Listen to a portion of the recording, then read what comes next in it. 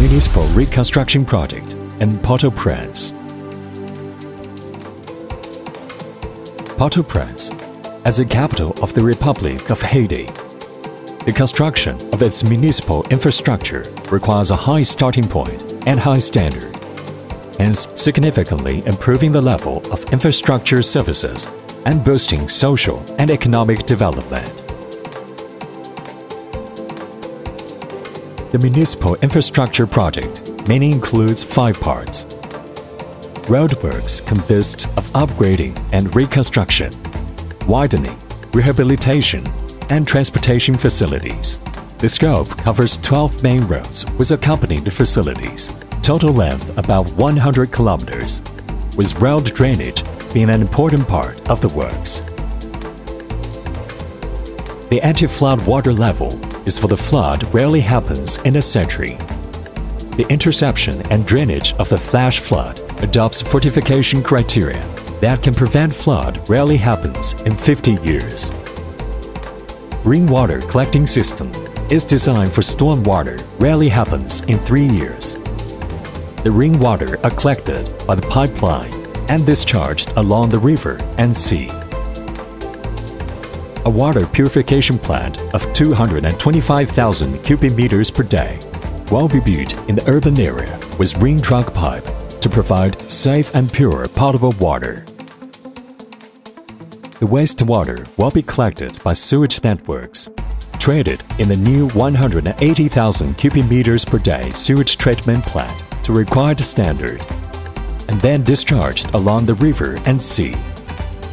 The new sewage treatment plant will adopt a process flow of pre-treatment, primary treatment, and secondary biological treatment.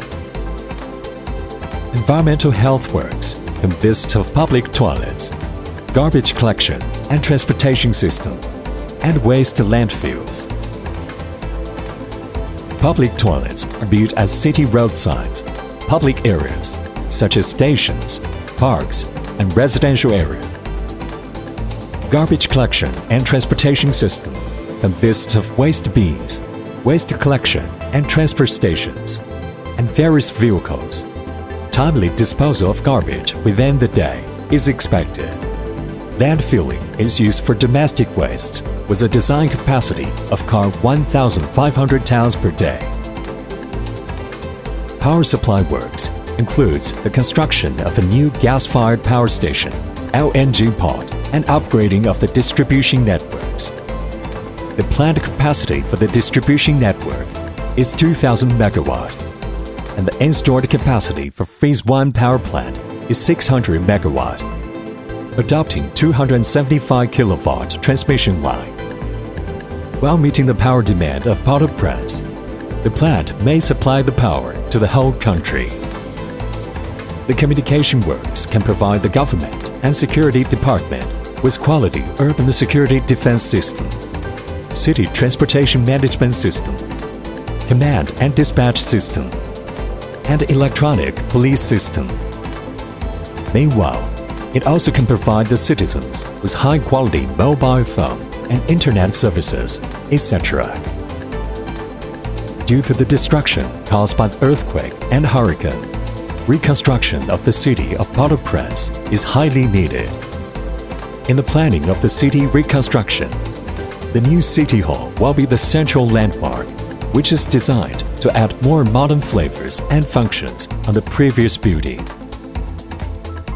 To substantially improve the quality of life for people in Port-au-Prince, the regional municipal infrastructure construction is expected to be completed in 3 years, hence contributing to the brilliant future of Port-au-Prince. Let's make Port-au-Prince a healthier and livable home for generations to enjoy.